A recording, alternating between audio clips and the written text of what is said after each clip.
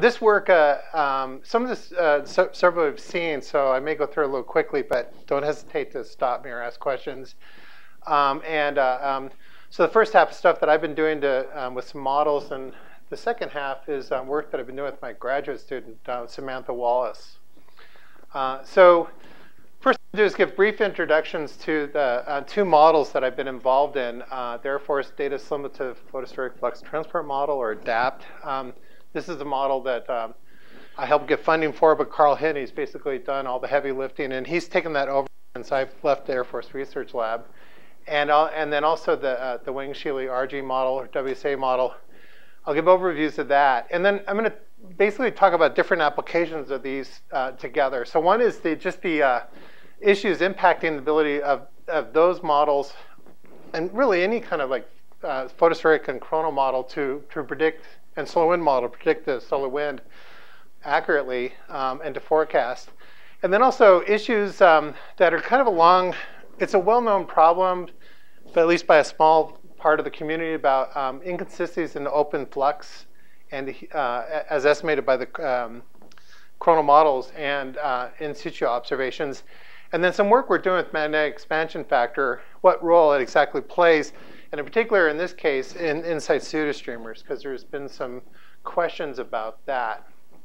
All right, so now just to start off, this probably, depending on the audience, I go into more or less detail, but one is the photospheric magnetic fields is a key driver to, I wonder if I can, they said this would work, look at that. Is a key driver to basically all chronal and solar wind models. There are a few that maybe uses other input, but the major models use photospheric magnetic fields like this. And the standard approach has been to look at the sun every day and take an observation and put it together, just stitch it together, kind of along central meridian, and you get a time history, as Jack Harvey put, a time history of central meridian, which is great, but it's not really what you want. What you want is you want the sun as it is now, or you want a synchronic map. And this has got all the issues that the sun, as it rotates, evolves, things emerge, and so forth, differential rotation. And so this was the motivation for developing what is called the ADAPT model. And so the goal is to basically try to create synchronic or instantaneous maps. And that is, basically take observations when you have them, but then also evolve the flux using well-known processes that happen on the sun, which are like differential rotation, and I'll go through a couple more things, and then assimilate rigorously, real data assimilation as you get new observations. And this is a 5-month movie of the sun, and you can see this data assimilation window right here as you're assimilating. And so the goal here is to provide instantaneous or synchronic maps of the global magnetic field, because ideally that should produce better observations. Of course, we have the problem that you can't see the far side of the sun. Hopefully Solar Orbiter will solve that. And just to get due credit, it's mostly been funded by the Air Force, and there's been collaborators with NSO and Los Alamos, and a little bit of funding from NASA. The DAPT model itself, it's a flux transfer model, and there's several models like that. Mark DeRosa and Julie actually did it. But one of the unique things about it is that this does real data, this does proper data assimilation. Now, what it does take into account are things like the differential rotation, the meridional flows that drag flux up to the poles, and things like supergranular diffusion. And that's actually done statistically, because we don't know where the supergranules are, especially on the far side of the sun. I mean, some people could say we know where they are now, but we simulate that data, so they're there, so we don't need to put them in there. But it's on the far side where we really need to do that work. And then we use a variety of data assimilation methodologies, which I'm not going to go into, more or less sophisticated. And the thing about ADAPT is an ensemble model, so it doesn't produce one snapshot of the sun at one moment in time. It actually produces a spread it produces an ensemble of solutions. And that, ideally, if you do that right, it actually represents the spread, basically the range of uncertainty in our knowledge of what the photospheric field distribution is, if we're doing it right. And so this right here is not a movie in time, but it's actually what the sun could look like according to the model, the 12 different realizations, Here's a recent data simulation window. This is where the sun happened to split both the left and right edges. This is the far side, and you see there's all that jumping around. That's basically, we just don't know exactly what's going on. And you'll see how this impacts the solutions. And so the WCA model, most people know about this. It's one of the simpler models. It's a potential field-based type model.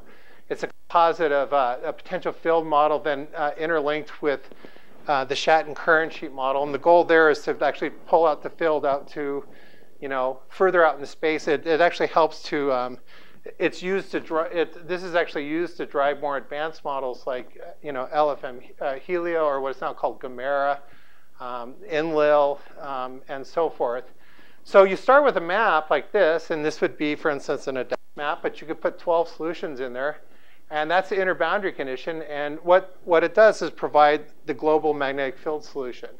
And so the outputs are the magnetic field at any height that you want. If you trace the field lines down, it'll identify where the coronal holes are, these colored regions. And this right here, this dark and light gray, is just negative and positive polarity. It's just this map converted to plus and minuses. All right. So the model identifies where the coronal holes are. And then if you look right here, it actually, these crosses are the sub-Earth track. It's the track that's connecting the sun to the Earth. Solar wind flows out radially. So on a given day, let's say, April or February 5th, the model is telling it the solar wind came from this coronal hole. And then if you use an empirical relationship, because we don't right now understand completely how the solar wind's accelerated, although models are moving towards that direction. And I'm going to talk a little bit about this part. You can get the global solar wind at some outer boundary, and this right here. So this outer boundary, if you take this and this, is actually a driver to Enlil, to LFM Helio, to several different models, even my simple 1D kinematic model that just runs really quick and gives me a good first estimate of what's going on. Let's see. So it's based on two things, and this has been going on for years, but this originally started with Wang and Chile. And what Wang, basically in 1990, was able to discover was that there was this relationship between expansion factor and solar wind. As I'll mention later, whether that's a physical relationship or a proxy is still in question. But it's something that worked, and that actually what led to this model actually being made operational, because you were able to predict solar wind speed. What a magnetic expansion factor is just the rate that as the field goes up, it expands, and if you, as compared to 1 over r squared. So if you expand more than 1 over r squared, you have an expansion factor greater than 1. If you expand at the rate of 1 over r squared, then it's 1. And this was then used by Wang and Chile to predict solar wind speed. They actually would in the past, what they would do is they just would do bins of solar wind expansion factor, from 1 to 5 and 5 to 20 and so forth. And one of the papers, I made it basically so we could operationalize it, just came with this little empirical formula. Well, that worked okay, and I won't get into too many details. Before I go on to the next thing, what it basically says is this is the sun, and this is like a coronal hole, and these are the fields expanding. It says that the wind, you can see right here, if we go back, when the expansion factor is small, you get fast wind. Small divided in there, you get a large number. And the bigger expansion factor is, the smaller the solar wind speed. And physically, the idea was that the field expands here a little, and or less, and you get fast wind here, and at the boundaries, you get slow wind. And that was the idea, and there was a reasonable correlation that Wang found. Actually, I had trouble getting the speeds exactly right, especially at the poles. It was under-predicting. And P. Riley was using the distance, the coronal hole boundary distance. So if you were in this, right there in this flux tube, in this coronal hole, he would calculate the minimum distance to that boundary. And the deeper you're in, the faster the speed. What I found to make the model work well, I did a little study.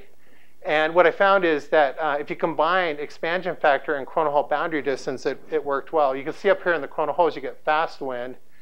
And then at the boundaries, you get slow wind. We were getting too slow a speed, at least I was. and these boundaries. And if you look at it, it's really just that empirical relationship I just showed you with this modification factor. And that when theta is 0, this is just 0.2, so it's small. So when you're at the boundary, it's small speed. And then when this is infinity, this goes away, and it's just large. And it's just this gradual transition from slow to fast, depending on how far you are. And then with it being modulated by expansion factor. And part of this talk is going to talk about what we're looking at is, like, what role does expansion factor really play? And I'll save that for later when I have the appropriate slides to show. That is a dirty little secret about this coupling of the Shatton model and the potential field model is that, so you have the potential field model, and at its outer boundary, it forces the field to be radial. And it's just a construct.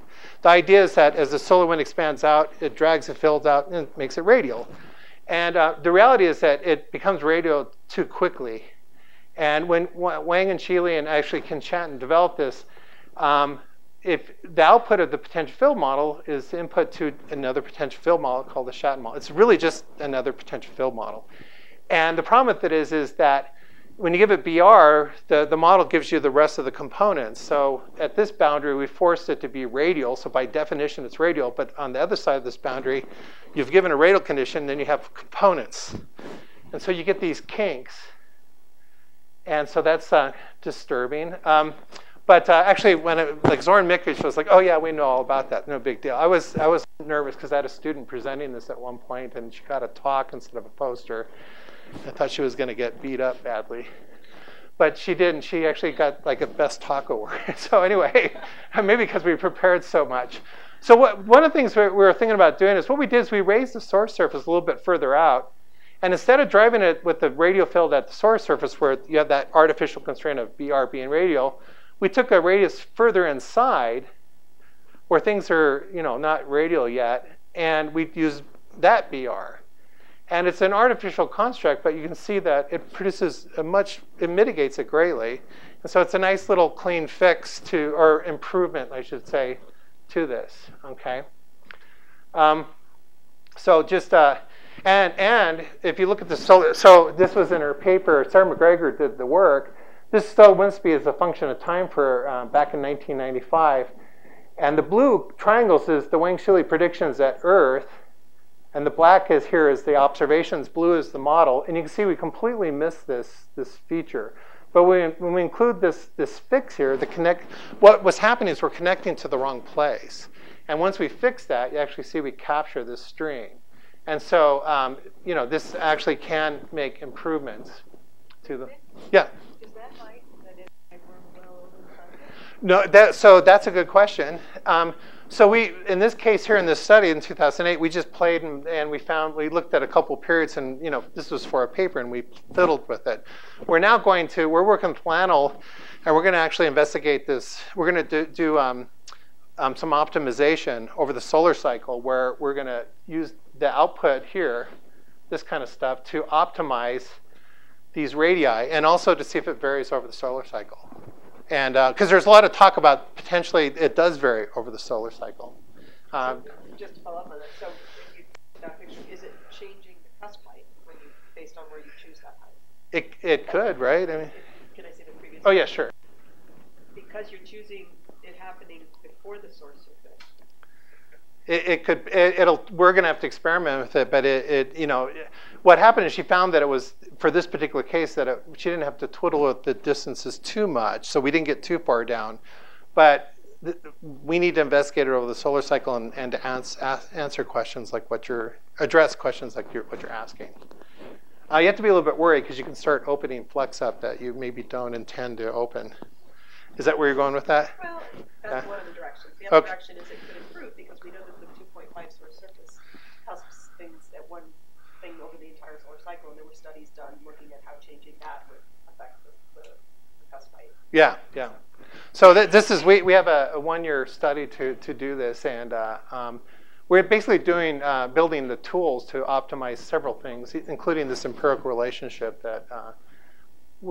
Something we'll do later, but if we develop these tools, we can do that.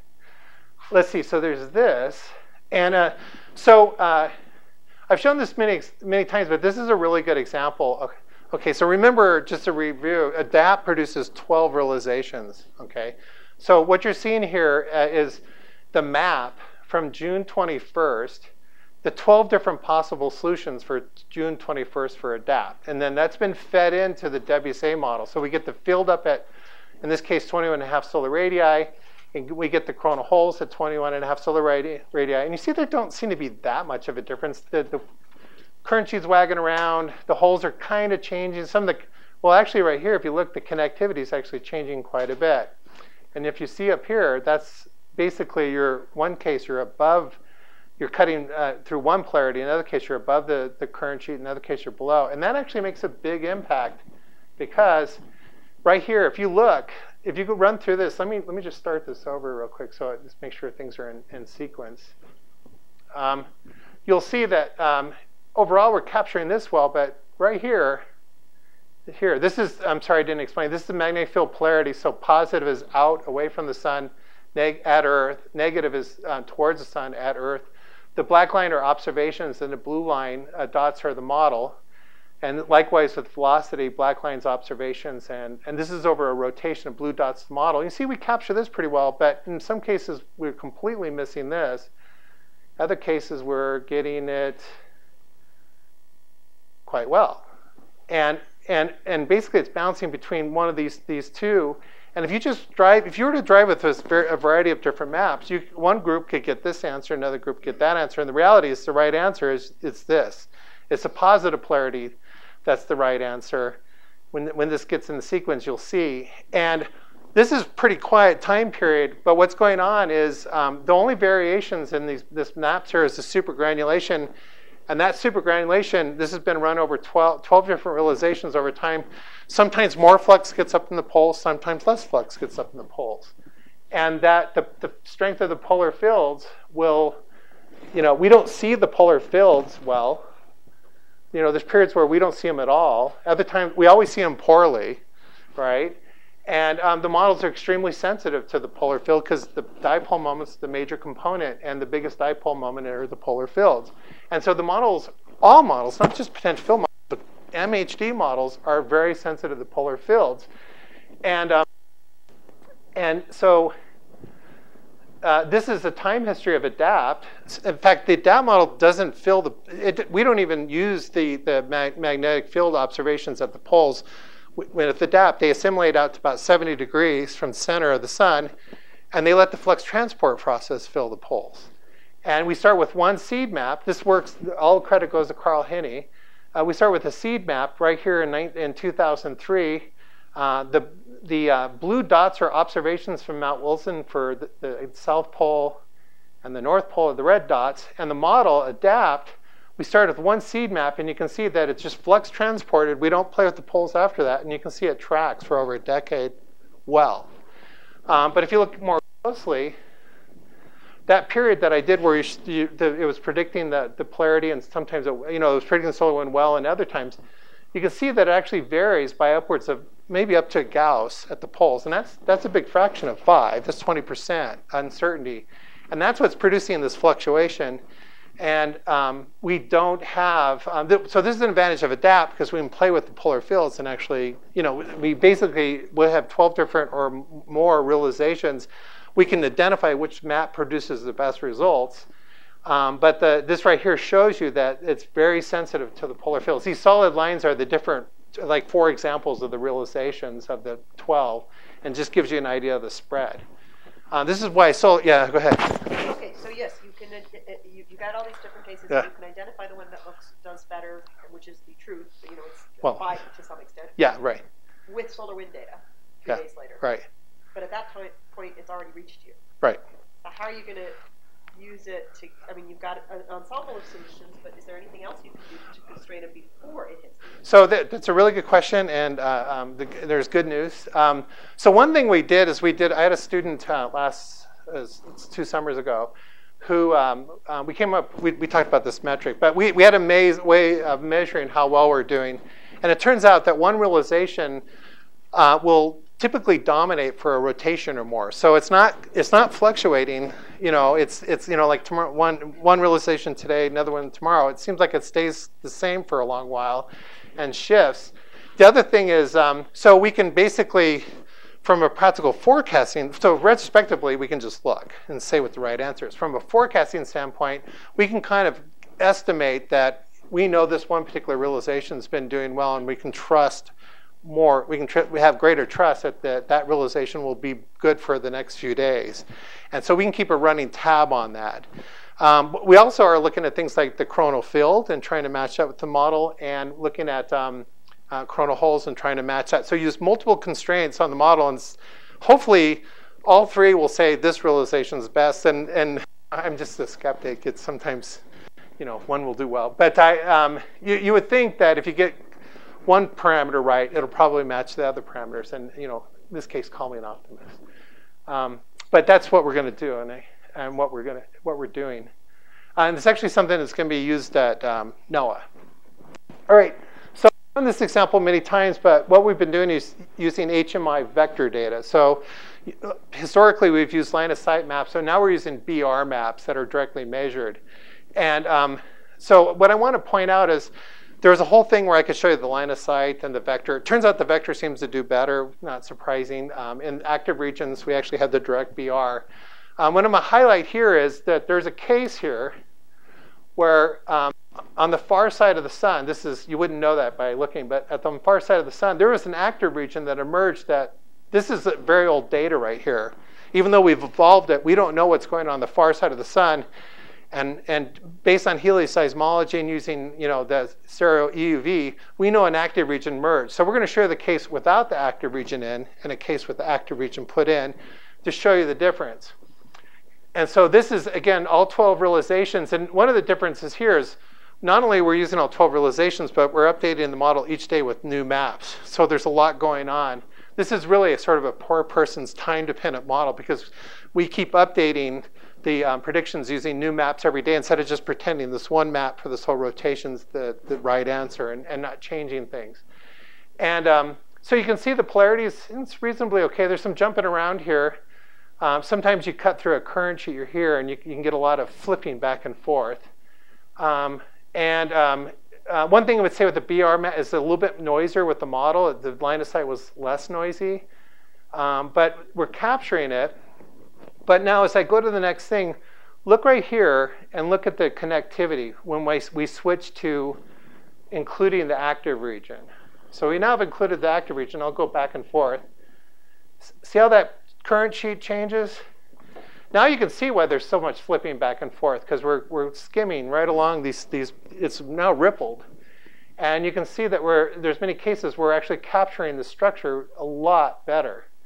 Okay, so now there's a combination of we didn't have the right data on the far side, and then the sort of the different, as we go through the movies, what that is a difference in the polar fields. But there's cases where the polar, right there, for instance, and there's other cases where we capture that better if you look through it, where we actually capture this region well. So what we're saying is this is at Earth. It's really well, so what it says is you really need to know the full sun. And I mean, that's probably obvious, but we were actually questioned, a long time. Like, maybe you just need the near side to predict the near side. But it actually seems to be global.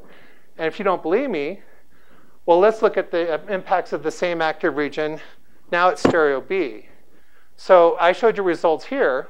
Now we're going to show you results here at stereo B. And everything's the same. We're just going to make predictions. And in this case, I actually did 36 realizations.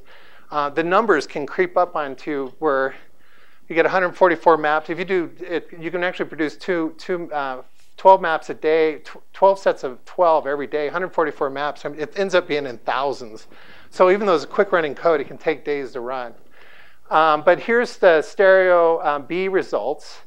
And it turns out, if you look at this coronal hole, it's quite, when you compare, you'll see it's big.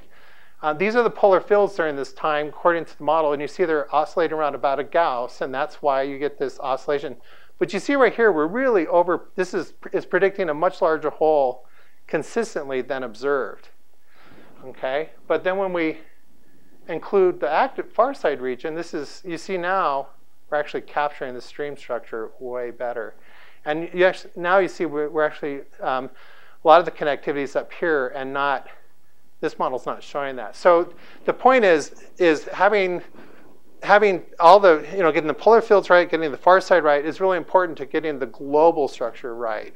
And I've showed you cases at stereo A, at Earth and at stereo B, how that is. And then this is just an ensemble, this is just the average. Blue is the average. The blue lines are the max and min predictions, and the red is the standard deviation. And you can see of the ensemble members that we really are, within the uncertainty is capturing this structure. All right, so now for something, anyways, any questions? Because we're now for something completely different. Yeah? On the far side, you don't really know the polarity. How do you? Oh, that's a really good question. You don't, so helioseismology can identify the active regions, and EUV can identify them, but you can't get the polarity. But you can make assumptions. So it's one of the assumptions is you can just assume Hale's law and Joy's law. And you can, Hale's law basically says one polarity dominates in the northern hemisphere, another one in southern hemisphere. And you can start with that. Of course, with ADAPT, you can create an ensemble of solutions, and you can end up producing a few examples with it reversed. This is why I want to compare with the coronal, with the white light data, because the streamer structure may change based on that orientation, and we're doing those experiments right now. But we have to guess.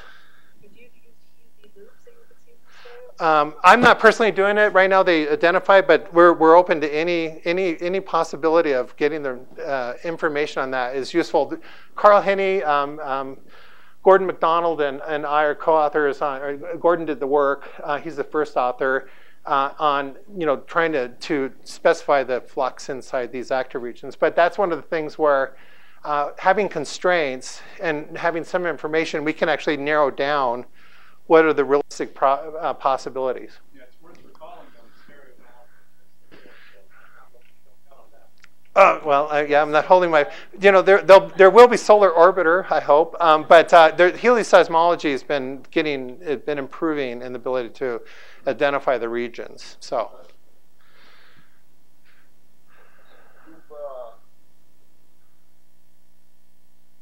Focusing on the polar fields, but if I understand you correctly, then what really matters is basically have a very good observation of the multipoles of the field all over the sun. Yes, is really what it's just magnetographs all around the sun. That would solve the problem right there, and maybe one somehow hovering above the pole. Well, then the lack of the polar measurement actually isn't that big of a gap if you have the rest. It can, because description. I'm saying both will help, but the poles. I mean, there's periods where you don't even see it. But one of the things is with polar orbiter, what I'm hoping is if we can get up there, maybe, and we can get information, maybe we'll be able to predict it better. We're already doing pretty okay, but we could constrain it more if we understand more what the physical processes are going on. But it'd be kind of nice to have spacecraft that are out of the ecliptic and sort of orbiting, so we could do that. But I can dream. Yeah.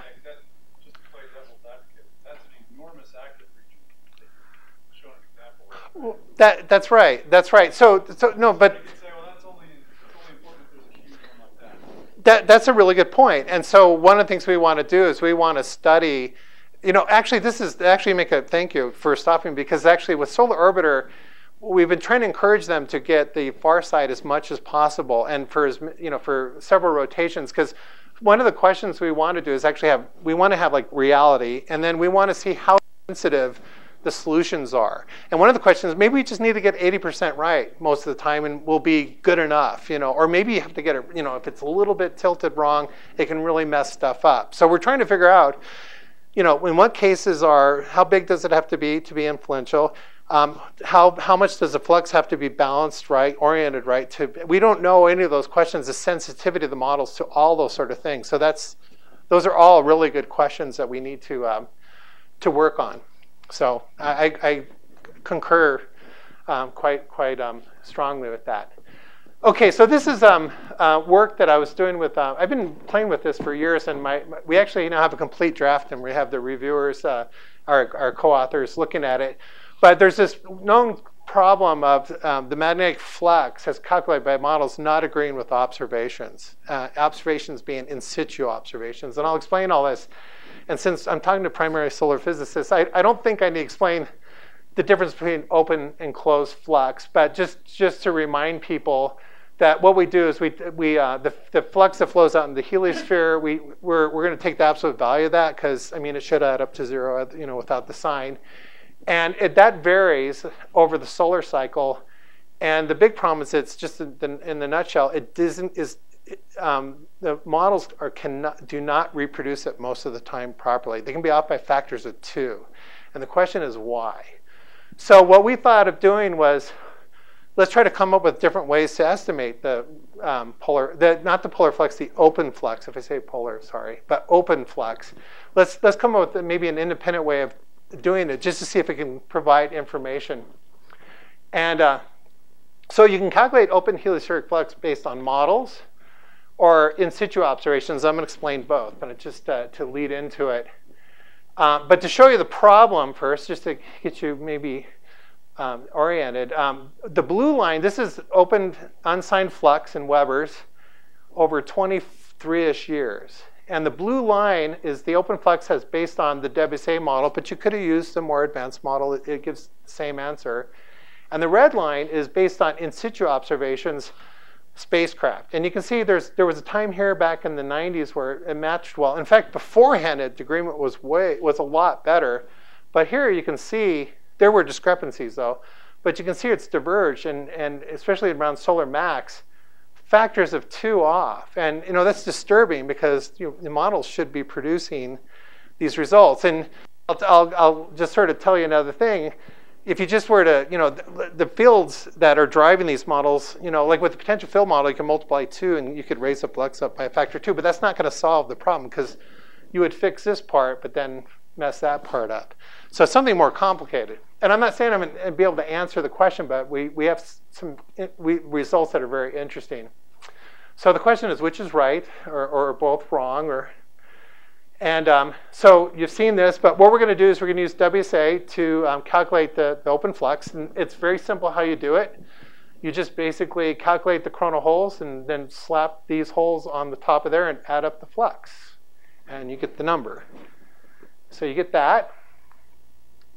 And this maybe people are less familiar with this result, or maybe they are. So Ulysses was a spacecraft that was highly inclined out of the orbit. And actually, when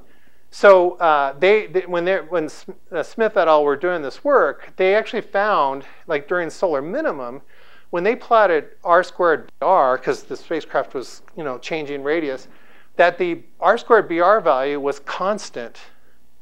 If you can see that, this is positive polarity and negative polarity. That value, independent of latitude, is constant. And it's right there. There's the results. And this is true for, and when they did solar max, it was noisier, but it was effectively constant. And if you put a 4 pi in there, you basically, this is a quote from the paper, any latitude provides an accurate estimate of total unsigned flux. So a single point measurement seemed to provide an estimate of the unsigned flux. I was originally skeptical of this and said so in a paper, but it's kind of hard to argue with this, but I would be happy to hear anybody's arguments. But this is what's sort of considered to be ground truth, and this is what the red line here is. Results using Omni data is based on using the Smith et al. Result. Okay, so they don't agree. You can get open flux based on models and based on in situ observations, and they disagree. So what do you do? Well, one thing we thought, the simple thing we thought is, well, maybe we've been using these traditional input maps. Let's use ADAPT maps. Why not? And the other thing is, why don't we just forget the models altogether and look at coronal hole observations? And people have been drawing coronal holes or doing that, and we have the magnetic fields, and why don't we just directly estimate it, see what we get? And I was actually pretty convinced that we're going to get 3 different answers, right? So the first thing we did is we used ADAPT, which I talked about right here. It provides, basically instantaneous maps as well as we can. We don't have the far side in it, but we attempt to get the sun more accurately. And we were using the beginning of the rotation, the mid rotation, and the end period to calculate fluxes. And again, this is work from Samantha, and she probably shouldn't have used yellow, but this is the blue is the model, and you can see that the red, the yellow, is the model using ADAPT maps, and you see the overlap's pretty good. There's a little bit of a difference between this is when BSM started, Solis started, and this is before that. But the agreement's pretty good. A little bit of differences, but not significant, but very much different than this. So that doesn't really help. And if you think about it, we're doing 3 rotation running averages, and so these instantaneous snapshots, in hindsight, it's kind of maybe obvious that, why would we expect it to really be different? And because we're, at any one moment, the traditional maps and the ADAPT maps would produce maybe different results, slightly different results, but on timescales of 90 days, probably not. All right, well, so that was the first thing. So the other thing we did is Karen Harvey and Frank Riesley for over a decade literally drew coronal holes using 10-830 every day. That was clear out, and they have a whole data archive. In fact, we actually went and found their archive, and essentially we checked to make sure we got the same numbers as they did, but we actually just used their numbers. We didn't fiddle with it. We made sure that we got the same answers. So we digitized all this and so forth and just confirmed that we would get the same answers. But in the end, we just, the results actually, they had calculated the flux.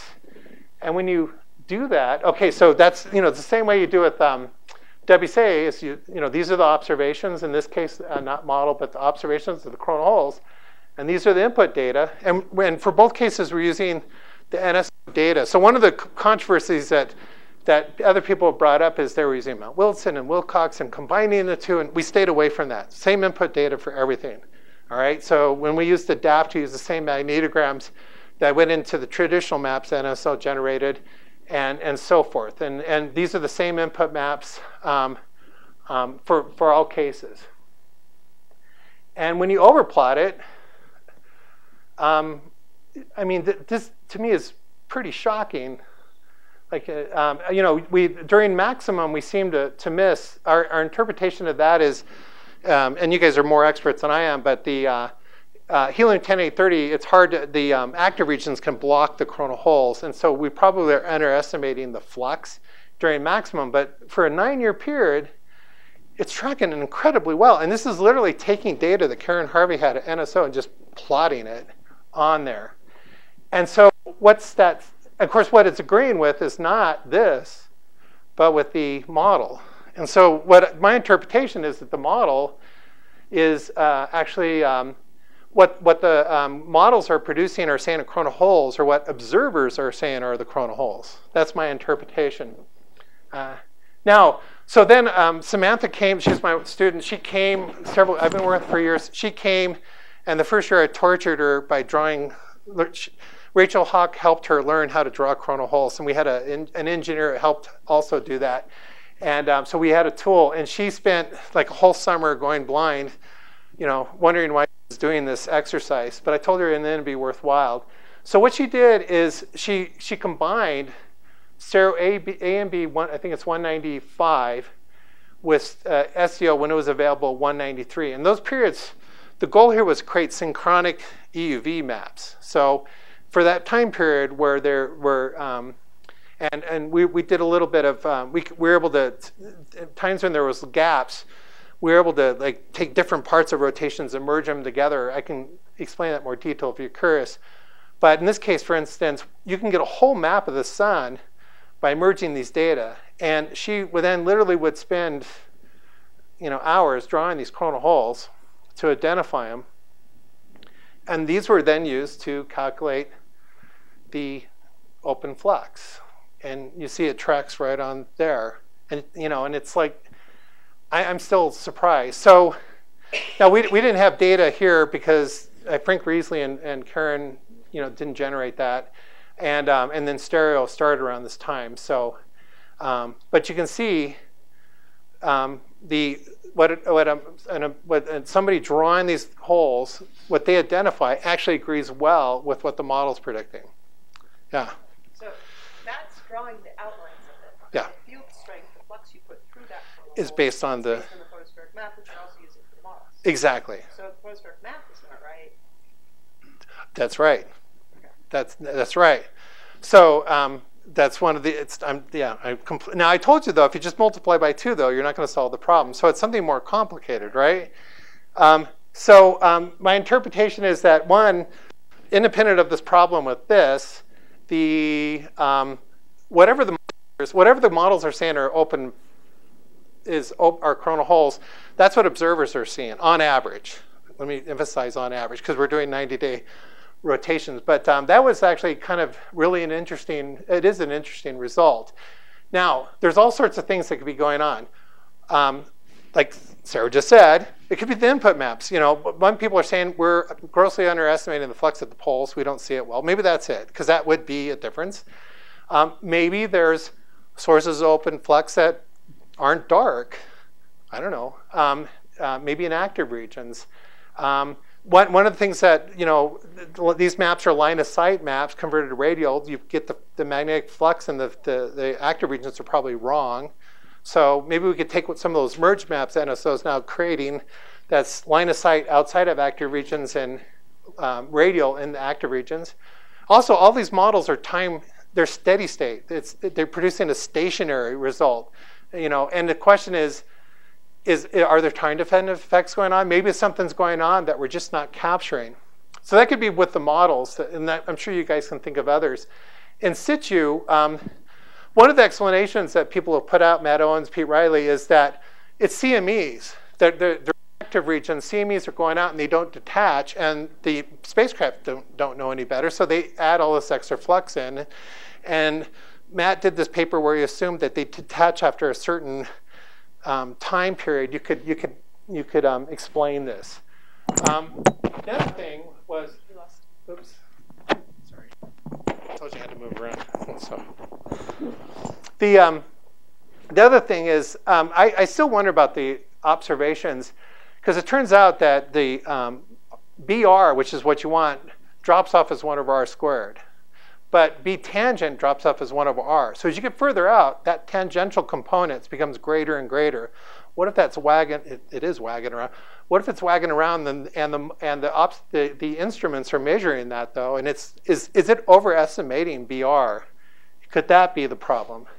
So I need to talk to some of the people that do that. So that's some of our. So we didn't solve the problem, but I think we've constrained it more, and so that's an interesting result. That paper I hope will come out in the next, we're going to submit it soon. All right, so the last, go ahead. Your last point, I do agree about the CME animation, but that last point, the Parker spiral is at a very different angle than where Ulysses was. Well, this isn't Ulysses. This would be like a. Oh no, I'm going back to the Smith result. I assume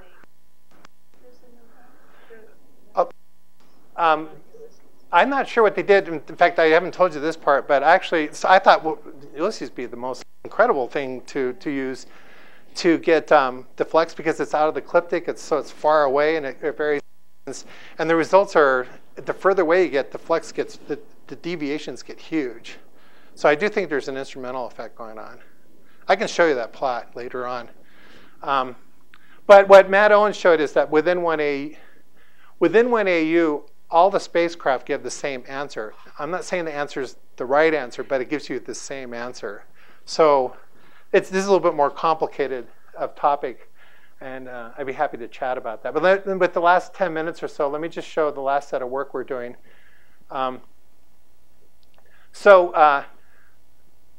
Anyway, so problems with FFS is the expansion factor. And so this isn't necessarily so recent, but Pete Riley, I'm actually a co-author on, I think, this paper here. He's the one who invented the idea of calculating solar wind speed based on how far inside a coronal hole you are. And so he's very dubious of the expansion factor. And so he wrote a paper sort of basically using, for instance, it's pseudostreamers. So here's a pseudostreamer. Where's my mouse? Okay. Pseudostreamers are two coronal holes with the same polarity. And what happens is they want to spread out like that, where you have slow wind. But when you have two coronal holes, that have the same polarity, they start expanding out, but then they're forced to go basically change stop that spreading. And so technically what happens is you get a small expansion factor here. And so, and just I got to emphasize, we're testing the Wang and Shealy approach for the forecasting. Wang and Shealy has actually argued like, oh, they have like arguments for why you shouldn't, you should use at different heights for these. And I'm not going to get into all that. But my thing was to test this. And what we decided, what happens here, this suggests that the solar wind emerging from pseudostreamers, if you took the Wang and Shealy approach literally, small expansion factor, right at this cusp, you should have fast wind. And that's probably wrong, because at the boundaries, you have slow wind coming out. And, so people are dubious. Pete was dubious. But I asked him, I said, do you actually have spacecraft fly the one in that paper? He goes, no. And I said, well, why don't we just get a whole bunch of pseudostreamers and test it? And then we can just answer the question definitively, one way or the other. I mean, Yiming published a paper with 3 different examples, and somebody else had a few different examples. Let's just do a statistical study and answer the question. Right here? Yeah, because what happens is it's streaming from here and goes around and it streams out. So you have that. So anyway, there's been, for as long as I've been involved in this, there's been questions about whether expansion factor is merely a proxy. It just, it happens at the coronal hole boundaries where the slow wind is. It happens to be spreading a lot, and it just happens to be a correlation, but not physical. There's no physical mechanism. If you talk to Steve Kramer, though, he would say it is physical and that it's a real thing. So there's been this debate. And so one thing we're doing is, when I was co-author with Pete, I made him tone down a little bit about the expansion factor, because I said we need to investigate this more. And so one thing we looked at is, well, let's do the pseudostreamers first. Well, let's stay away. Next thing that Samantha is going to be doing is we're going to get away from the boundaries. We're going to look deep inside coronal holes and then look. And I'm not going to present those results, but we're just going to talk about the pseudostreamer results. And what she did is she looked for as many pseudostreamers as possible that spacecraft pass through, we're magnetically connected to, using ACE and stereo A and B. And then she performed, basically we calculate expansion factors at the streamers, and then we looked at the observed solar wind at Earth and said, what is the observed speed? That's really the study. It's a little more, it sounds simple, but it's always the devil's in the details. So she went through numerous observations, or model runs, and this is an example in 2007 where you have this coronal hole and this coronal hole. They have the same polarity, and you produce a pseudostreamer. I'll show you a fill line image of it so you believe me. But what she did is spent a whole bunch of time identifying when spacecraft passed through these, were magnetically connected to it. And then she identified periods, the solar wind that matched. And it's like, well, how did we do that? Well, what we did is we took the ADAPT model and we ran multiple realizations. And so we knew the spacecraft passed through. And then what we did is we did a model run, 12 model runs. This is black is observations, blue is the model. And we know when the solar wind left the stream, pseudostreamer. We can just based on this. And then what we did is we found those solutions where it agreed with observations pretty well. So we kind of knew the whole goal here was to find out about when, using the model, about when did that solar wind arrive. And then we looked at the real observed solar wind. So we used the model to estimate within a plus or minus a half a day or a whole day's time, is that to identify that solar wind parcel. Because if it turned out that the model predicted up here, then they're going to be really off. So people have questioned that approach, but we basically said if the model's predicting the solar wind arrival time properly, it's agreeing with observations, there's a good bet within about half a day that we're right. And so this is the this is the pseudostreamer. This is the North Pole, and that's that little active region. And what happens is we actually trace a lot of fill lines. One right at the sub-Earth point, but also above and below. So there's a lot of fill lines here. But this is the pseudostreamer here.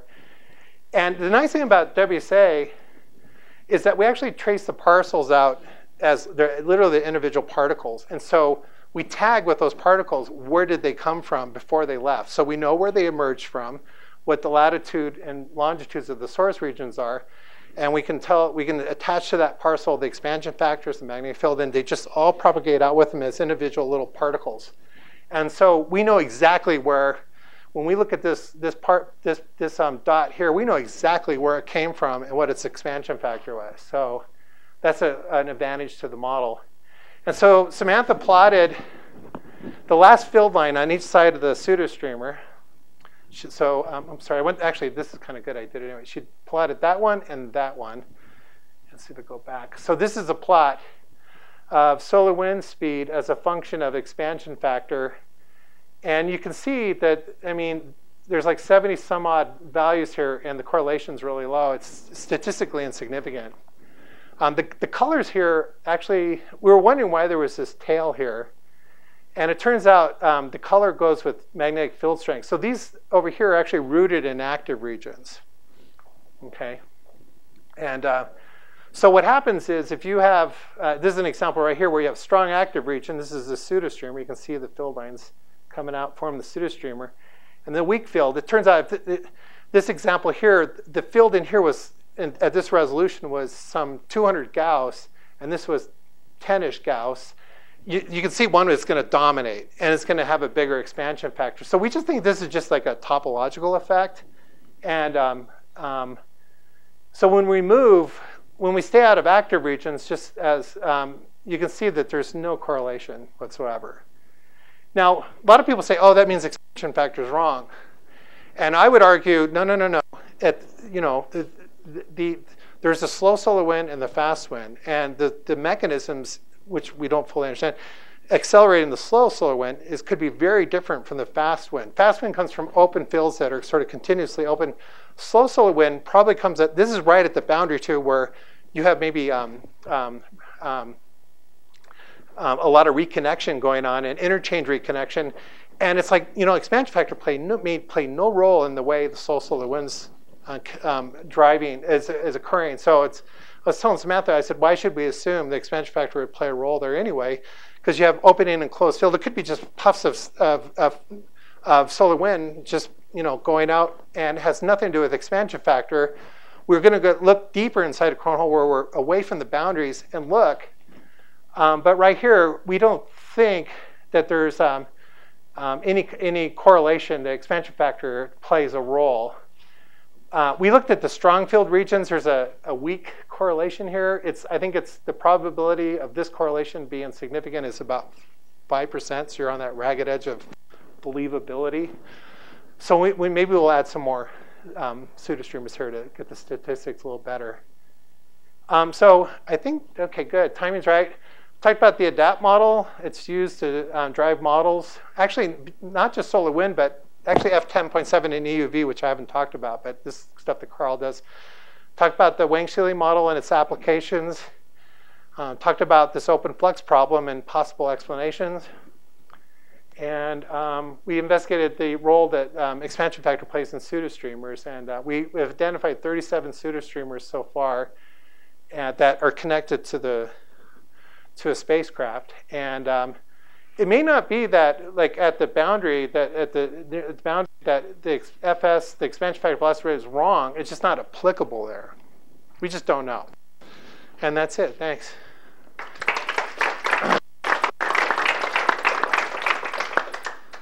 All right. A couple minutes left for questions. Sarah. Go back to the picture of the pseudostreamers. I'll say them stop. Keep going. The one with the field line. Okay, that one. Maybe. Yeah. Is it possible that the place where the expansion factor is a diagnostic of solar wind speed for normal streamers and Right. coronal holes, it's kind of behaves in a constantly expanding way from surface to source surface or wherever you measure it. Whereas, of course, as you know, with the pseudo streamer, it does this funny kind of refocusing. Right. If you were to measure your expansion factor lower down before the refocusing, would you get a correlation with wind speed?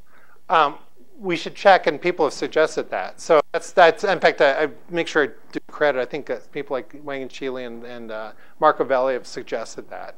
And that's our argument why it's not wrong, because I think what Wang and Chile, what Yiming has basically argued is you shouldn't measure it there. You should measure it lower. It's not right. So, and we should put that. We should look at that. So we will. She will. Tom, you're right. All right. Can you go back to the reasons why the open flux problem might be? I think it's A, because we have a grant right now to work on specifically recalibration from end to end of the non-magnetograms, and this will apply to all magnetograms, which are looking, but primarily when you're looking at these open field regions, those are mixed polarity regions. So instrumental effects are going to really hit you there with resolution and cancellation due to resolution. So I wish either Valentine or Gordon touched with you, because they're going to be driving this effort primarily. Right. But they have done some preliminary work to show that, Joe's here. Yeah, he can talk to too. He's going to be involved. Preliminary work shows this open flux factor increases a lot when you calibrate the magnetogram correctly. So mixed polarity regions will be so the exact factor is still working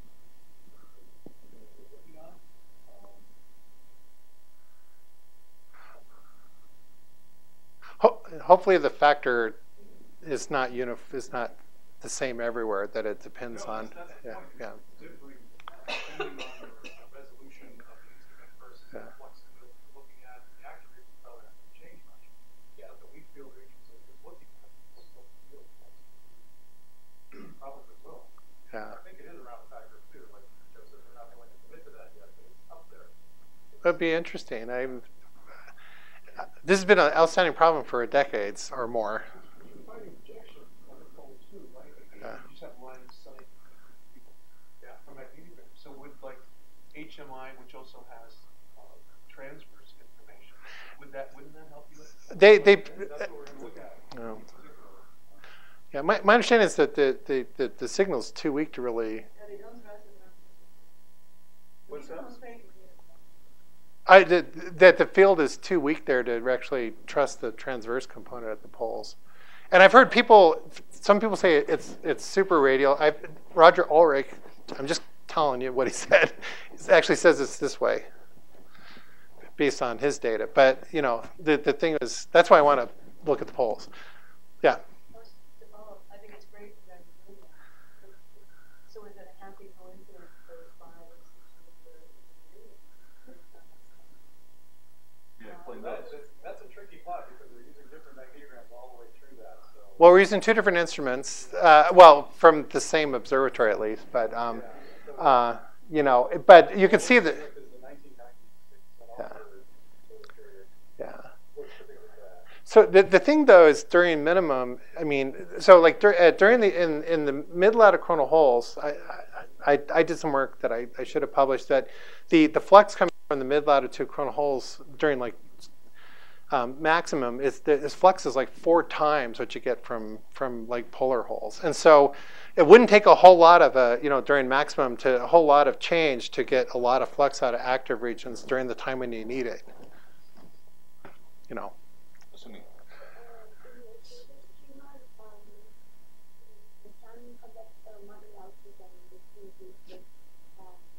Yeah, you say stop when you. Am I going the right way? Yeah. That? Yes, that's right. Yeah. The blue is your model output. The blue is the model. And it's showing massive population. I was wondering, you thought there is a disconnected part. So do you need to initialize at that point? Are you talking about this right here? Or? No, the left part and then this jump. The gap. Yeah, why aren't there more? Oh, why is there a gap right here? No, to the left. Yep. So there's a dot right there. Yeah, there's a dot. There's a dot. It's hard to see. There's a nice little dot there. Very steep.